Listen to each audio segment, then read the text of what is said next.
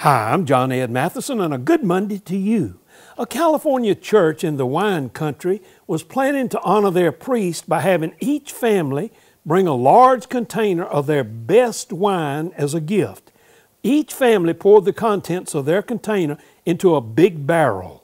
After speeches of appreciation, they gave the priest a silver cup to dip the first cup of that wonderful wine. When he tasted it, he was shocked.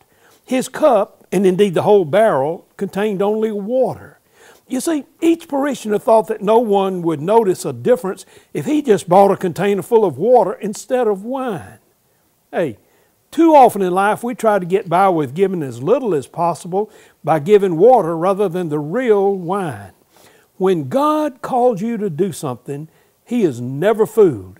Give Him and the people around you the best that you have.